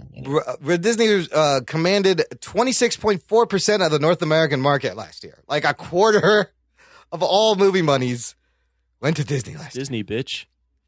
Damn, dude. You can't fuck with the Disney. All right, that wraps it up for superhero movies coming in 2017. Lots of exciting stuff. It's more like a sci-fi superhero. Yeah, sci-fi mix. Superhero geek fantasy geeky shit. Franchise geeky shit, nerd shit. Now, I think I mentioned in the beginning we were going to talk TV 2017, but listener, we're going to save that. We're going to save that and break it out of its own thing because that also there's some exciting things and it deserves its own time. Proper due. So it needs its proper due. It's proper late due for some of us here. This show is, we got some feedback. Before we get to the feedback, though, I want to mention a couple things. First thing is we have a fan club. It's called Patreon. Visit jockandnerd.com/Patreon. You can join our fan club, and for a low monthly pledge, you get access to like a private podcast feed where we post bonus audio, post shows, instant reactions, full episodes. I did a trailer reaction for Spider-Man, which you can watch. Also, the last thing I put up was you can hear Anthony's conquests as a man that happened after G-Fest 2016. I totally forgot that you talked about that. Remember that? That is on the Patreon. You listen to our G-Fest show. I don't think I've ever heard this. No, because you weren't on. We did it with John Bellotti at the end. Anthony just kind of spilled the beans, and it's all on the Patreon about what happened. I gotta join this now. What happened after the night of G-Fest that wasn't in the show, but was in Anthony's pants. Oh, shit. So let's just carry on to some... Continuing the theme of Filipinas. Filipinas all the way, hashtag Filipinas. I got a little bit of feedback to share with you from our listeners, for our listeners, and then we'll wrap it up. But before I even get to that, listener, I have a little piece of homework for you. If you listen to this point, if you are a faithful, loyal subscriber and you are listening now, I want you to do us a favor. If you don't mind, take a few seconds, visit jockandnerd.com, click on the little button on the left, which is our speak pipe button. Here's why. We are approaching our 150th episode. Oh, shit. Can you guys believe that? Talking nerd. Fuck balls. Right? That's crazy. Fuck. And I don't know how that happened. I blinked. I passed out for 120 of them. What I want is, listener, I would love for you to send us a little bit of audio that we could play throughout the 150th episode. Now, this could be anything. You can roast us. You can congratulate us. You can tell us to go fuck ourselves. Whatever you want. But then take a moment to plug your stuff. If you have a show, a podcast, a website, just quickly plug it. You got 90 seconds. Or if you want more time, you can record a voice memo on your phone. Email it to show@jockandnerd.com. And we'll make a thing out of it. I'll get some other podcasters to send some audio. We've done the same for some other shows. We'll play it throughout the show. Now, listener, don't be a dick and make me look like an ass and not saying anything. All right? That's probably what's going to happen. Do not do that. That's probably what's going to happen. Remember the Boy contest? Lame. Yeah, we had so many entries for that. We had people don't like to send in shit for some reason. They're lazy fucks. But this is a special occasion. It's a milestone. Yeah. Look, if I get one, I will be happy. I won't be mad at you. All right, there we go. Jockandnerd.com. Click the button or email the show at jockandnerd. I got a couple of tweets and comments from all over the place I want to share with you guys. We're going to start with Jimmy Grabbin, who's at 80 Sports Editor on Twitter. He tweets, downloaded and ready to listen en route to Hawaii. You guys are awesome. Geek boner. They're taking us to Hawaii, guys. You're awesome for listening. Yes, He's I'll vouch awesome for him. On my trip from the Philippines back home, I listened to some Jock and Nerd. It helps kill some fucking time, let me tell you. There you go. The best thing to do on a plane, listener, if you're going to take a long ride, download a bunch of old shows, new shows, and we'll keep you laughing. I believe Malofsky also took us on vacation, and he was like, I'm on the beach listening to Jock. I don't know if it kept me laughing. I just was like puzzled the entire time. Like I had a confused face. Why am I not on this show? This is my show. It was either that or just me like that meme where the little African American kid's like, tell me more. Like, tell me more. Yeah. Or that's the Gene Wilder one too. Yeah. Oh yeah, that one too. Tell me more. Yeah. Just also, and people then the flight attendants are walking by like, what the fuck is he listening to? Why? What is that weird look on his face? Why does he look constipated? That's just how he looks. Yeah, that's just how I look. That's my resting bitch face. Damn it. Oh, absolutely. Okay, the next thing, David Zika, our buddy David Zika. He, a few months ago, he had posted on our community page, Jock and Nerd group page on Facebook, where you can find at jockandnerd.com/community. He's like, I want a recommendation for one of these crates, these boxes, these geek things, like a loot crate or another one. He ended up going with Geek Fuel, and he has posted an unboxing video with him and his son getting the Geek Fuel box. And first of all, it was just really cool to see the David Zika and hear him after all our relationship through the show. David, thanks for sharing that. And he gives it a good recommendation. It was only $15. There's a link in that video to get one. And he's like, he'd order again. And they got some good shit. They got t-shirts and comic books. And I was just fine. I was like, oh, that's David Zika. That's the Zika. David Zika's like that, like lady you hit on for the first time that like just throws a drink in your face, like right away, and just tells you suck. But then you just keep, showing persistence, nagging, and finally that bitch comes around. Bitch. She gets geekerific. Yeah. Warms up. He's like, now he's just doing us. He's like, you know what? It's a good some good side boobs. We're basically his booty call now. We're his side piece. We are his podcast side piece. We have taken this real far. Great analogy. Here's someone who also put some more connections together. Raymond Swanson, listener on our Facebook page, writes this: just listen to episode 146, and I have to say, I think John Bellotti Jr. might be Dante from Clerks. Maybe next time he's on, he could say, I'm not even supposed to be here today, to verify smiley wink face. And once he wrote that, I was like, he fucking sounds like Dante. Yes, absolutely. He does. He's totally Dante from Clerks. It's great. You're a smart person, Raymond Swanson. Why you make the greatest TV dinners. Swanson TV. I like the extra family size one. Yeah. The Salisbury steak. We got a tweet from our buddy Cosmo Fox. Remember Cosmo? Yeah. Was that the guy that wore the fox face on Blab? He's the furry back on the Blab days, part of our furry contingent that I believe we gained some subscribers that were furries. At one point, I was on the screen with like 3 other furries. Cosmo was always great. He was always there every week. Everyone was praising your furry mask. Yeah, I was like, no, that's just my head. Oh, yeah. Sorry, yeah. But I'm a real life furry, people. They thought I had a mask on. They should make an Imran mask. They should make a giant Imran furry mask. Ooh, I'm gonna have to think about that for put that up there with the rug boy dildo. He tweets. You can get that. Where now? It's in China. The mold. I'm working on the mold in China. Keeps coming back too small. Yes. He tweets at Jock and Nerdcast at Bilotti John. Watched Suicide Squad last night. Finally, underwhelmed. So then I watched Ghostbusters. Fuck it, I quit. Oh shit! That's about right. That's about right. Yeah, you got it. I haven't seen Ghostbusters, but it was all right. It wasn't horrible. I had a chance to watch it on the plane, and in 28 hours of travel, I decided not to watch it. So, so that's pretty bad. You're like, I couldn't find all these 28 hours. At no point did I feel like pressing play on the new Ghostbusters. I would rather scratch my balls than smell my fingers. And that's what he did for 14 and a half hours while he was listening to Jock and Nerd. Yeah, like that German coach. That's German soccer coach. Yeah, wait, what happened? Oh my god. He sticks his hand in his pants and scratches his balls, and then like covertly sniffs his fingers, but he doesn't realize that the camera's on him the entire time. Oh my god, it's so great. Busted. It's something everybody has done. It's just they haven't been on the field getting filmed. Get your hand off my penis! And then he says, He had his own hand on his penis. He had his head somewhere. And then finally a tweet, which I got an issue with this guy. We got to talk him off the ledge.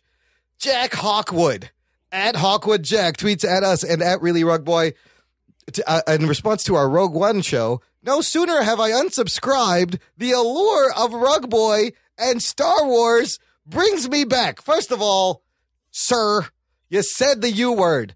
How dare you say the U word? Yeah, why would you unsubscribe? Like, there's not even a good reason for that. Like why would you go through the effort to actually click another button? Now? Just leave it there. We started sucking? Like, what happened? Like, we're better than ever. But I think it's okay. I think he was a little just overly exaggerating because Rugboy then tweeted him, "Are you a Dan Slott fan?" Which was, I thought, a great question. Yeah, that's the only reason that I can figure somebody would like, all right, fuck this show. He hates Dan Slott, and I love Dan Slott. How dare you? But he responded, had to Google Dan Slott. So no, you guys are great. Keep it up. He says, I'm a new tweeter in the UK, so a little out of pop culture. You guys, you're keeping me in the loop just about. So I don't know if he still listens or he didn't listen. Maybe he's not into maybe he is into movies, but not into comics when we kind of go into the comic area a little too much. Come back, Jack Hawkwood. I'm going to say, Jack Hawkwood, why did you subscribe in the first place? This show sucks. See, listener, and if you want to say stuff like that we can play in our 150th episode, just send us a speak pipe. Visit jockandnerd.com. You got a few weeks to get it in for the 150. As we wrap up, I want you guys to also check out the Trivia Geeks podcast. It's a fun show. I'm a co-host there. However, the latest show that posted is the one where I hosted the show, and it wasn't as bad as I remembered. It wasn't a complete disaster. Tell you the truth. Also, I'm going to put a link in the show notes at jockandnerd.com/147 for the Trivia Geeks podcast. But also, if you want to come on the show and you got a good mic, you got a good setup, and you're a podcaster or you have something you want to promote, or you're a performer, click on this link because they're looking for people. So coming up soon, Matt Delhauer signed up to be on my team for Trivia Geeks podcast. Geek boner. So more Jock and Nerd is going to invade more Trivia Geeks. Cool. Fun cross promotion. Ruggs, you may need to come on again because your audio for that episode, he was on. It was great. But remember, we were dealing with a stand-up comic who I think he was at a comedy club and he left during the show to do a set and came back. Yeah. I mean, I'll do it again, but, I'm not really enthused that my episode that I spent time on is not good. Because of this sometimes these young stand-up comics, they can be trouble. Yeah, millennials. Fucking millennials. Fuck them all. And before we peace out, Ruggs, where can the people find you? Where do you live? Listen, I want to get up to 1,000 people following me. Let's get it done, people. All right. So right now I'm at barely at 500.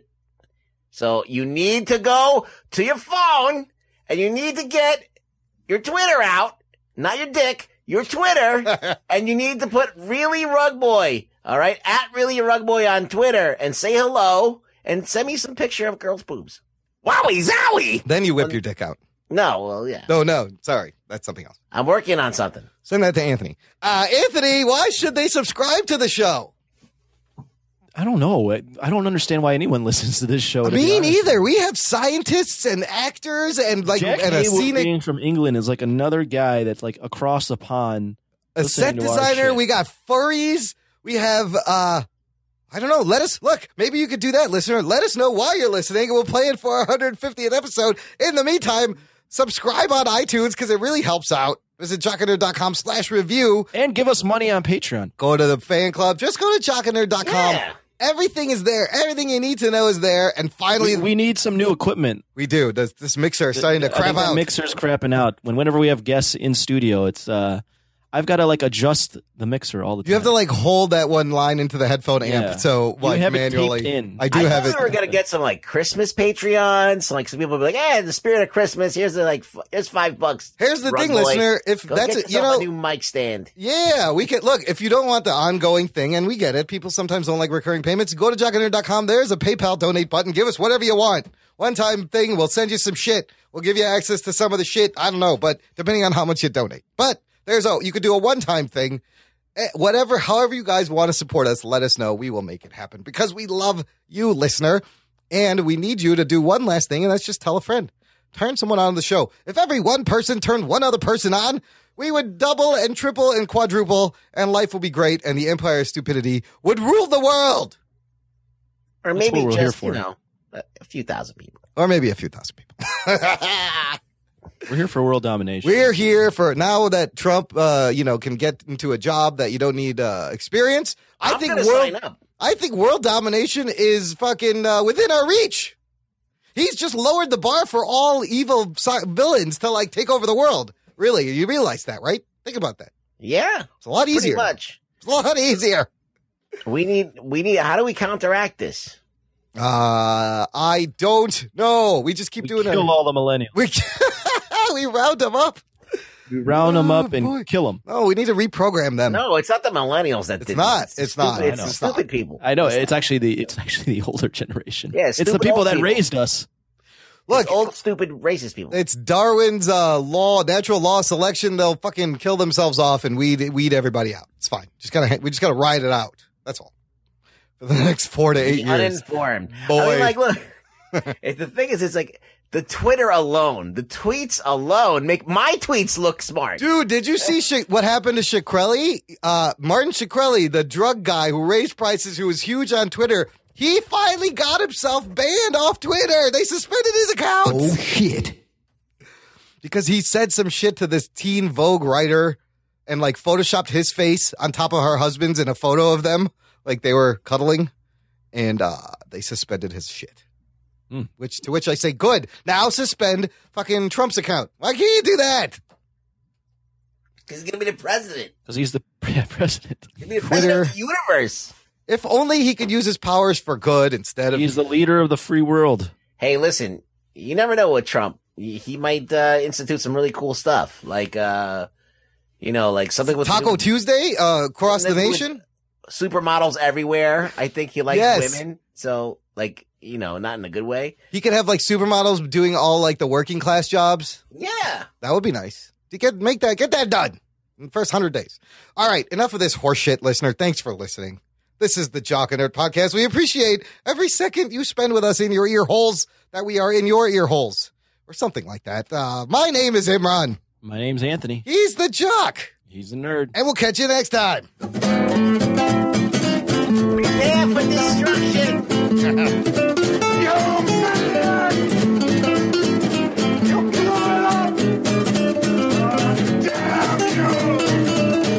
Gentlemen, this is Democracy Manifest. Jock and Nerd. I love getting my political manifesto out.